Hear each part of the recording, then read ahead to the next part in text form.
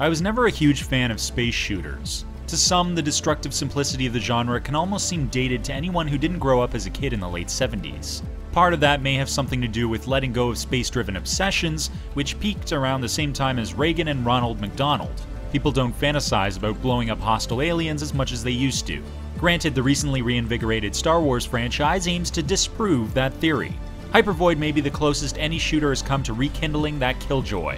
And while it may not be as highly produced as a game like Geometry Wars, it's one of the best homage to classic shooters released in a long time. The main pull to Hypervoid is that, like past successful space shooters, it stays true to the formula of its forefathers, while concurrently mixing up the action just enough to keep things fresh. 3 of the face buttons are assigned to your attacks, from the archetypal sporadic bursts to a concentrated beam that burns everything in its path. The objective, to no one's short surprise, is to progress through the nearly 30 levels that Hypervoid offers, shooting at every UFO, comet, and missile cluster from here to Andromeda.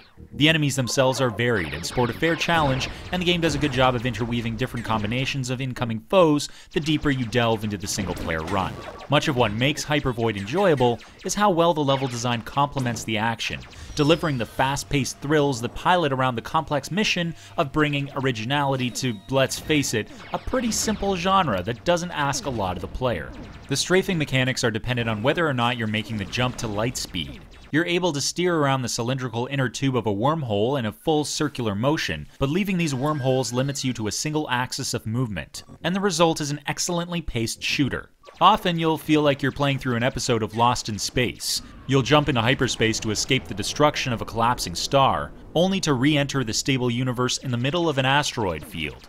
The environmental deep space hazards keep you at the edge of your cockpit at all times, giving you the same runaway rush that games like Half-Life 2 used to offer. Interestingly enough, the game tries to tie together a loose narrative in the form of log entries that both advise you of any upcoming anomalies and treat you to a bit of lore. Now, plot is usually the quintessential element you do not want in a space shooter, unless the writers commit and don't leave it as an afterthought. Hypervoid proves this case in point, because while it's nice to take a breather after blasting waves of enemies and jumping through wormholes, these metaphorical messages in a bottle that you come across are not the most interesting reads, and easily ignored.